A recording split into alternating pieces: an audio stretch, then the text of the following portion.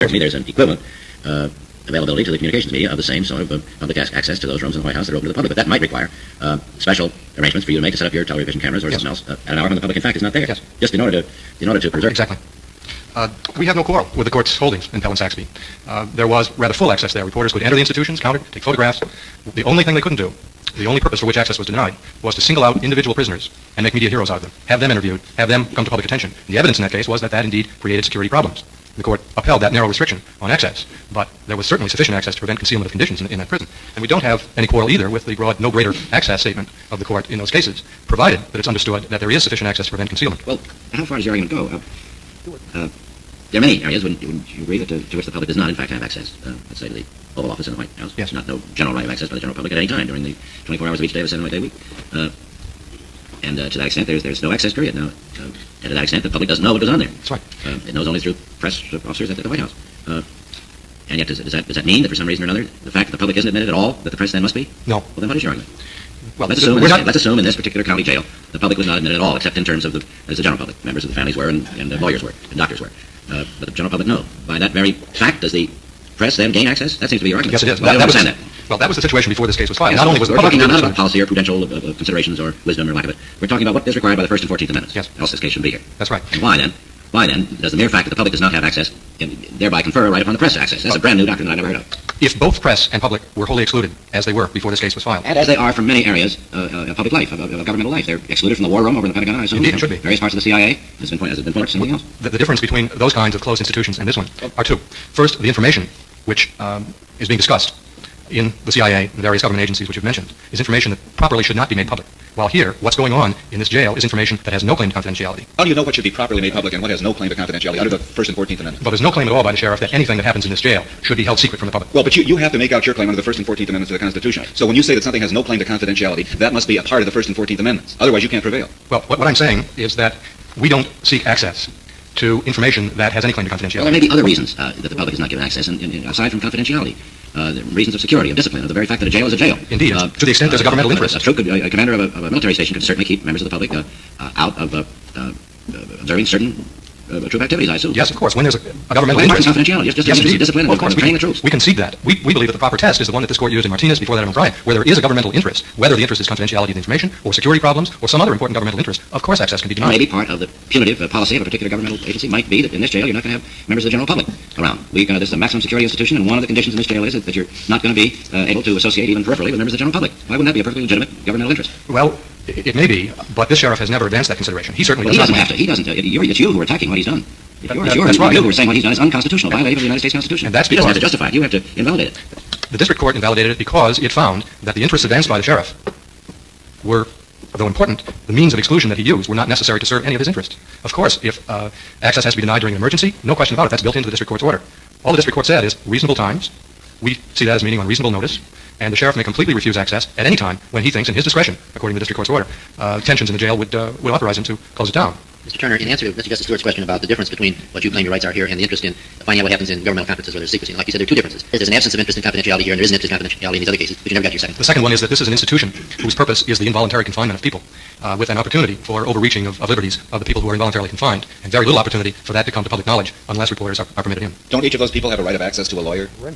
Well, some would be represented by the public defender if they are pretrial detainees. The other half of the prisoners who are convicted and serving misdemeanor sentences or short felony terms do not, as I understand it, have a right to counsel. But hasn't this court held they have right of access to court at any rate?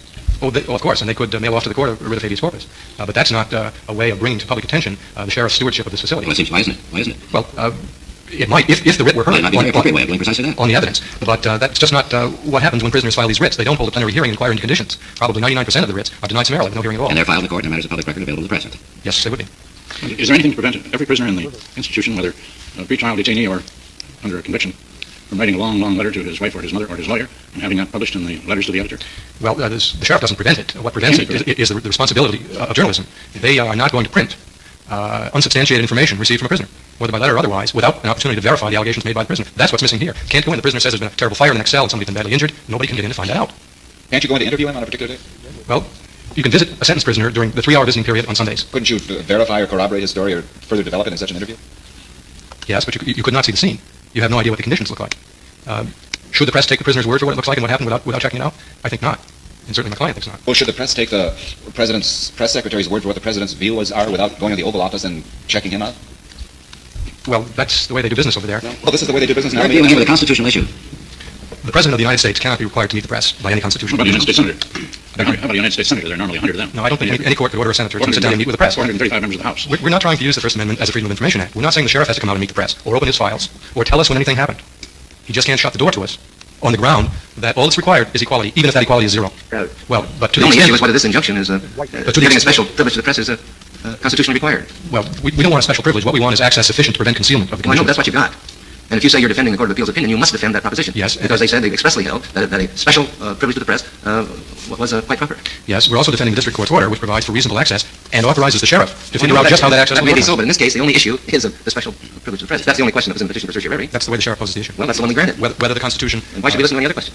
Well, I'm not... Is that a correct statement of the question? The question presented is whether the district court erred in granting a preliminary injunction. The question doesn't ask about the form of the preliminary injunction, does it? But whether or not any injunction should have been granted. Well, no. Yes, but this injunction does speak in terms of access for reporters. But does the other side, the relief requested by the other side is a vacation of the entire injunction, not a change in its terms? Exactly. They want a reversal, which will be a message to jailers throughout this land that access is never required by the Constitution. That's the position we pose. Well, I still ask you what you think the question presented by the petition for certiorari is, and that is before the court.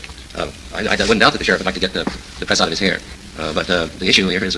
Is whether he can do that. Yes, and the Court of Appeals said the remedy granted by the district court giving special access to the press Was not an abuse of discretion. He said it was quite proper and apparently thought it was constitutionally required. Otherwise, I don't know how the district judge had any business ordering the press, ordering the sheriff to issue special access to the press. Well, what was He must constitutionally... have thought it was constitutionally required in the First Amendment. Well, what was constitutionally impermissible was the sheriff's exclusion. You can put it that of way if you access. want, but I gather then that you think the Constitution required the injunction that was issued by the district court. It requires some access, and the Some district court... access, special access. That's what it did. Different access for the press than for the public at large, no doubt about that. Well, that's the issue here, isn't But how that access is implemented was expressly left to the sheriff to determine in the first instance under the district court's order. We hope that upon remand of the district court to work out all the details so that these conditions will never again escape public scrutiny. Sheriff, Well, I didn't quite go as planned. Stewart, the key guy, is skeptical of a brand new argument I never heard. White is totally openly hostile and so on. As I said in the book, in the figures book, the old chestnut about Supreme Court arguments is that for every Supreme Court argument there are actually three. There's the one that you prepare in the weeks or months before argument that is carefully outlined, that covers all of the points, that anticipates the justice's question, that is orderly and logical and works.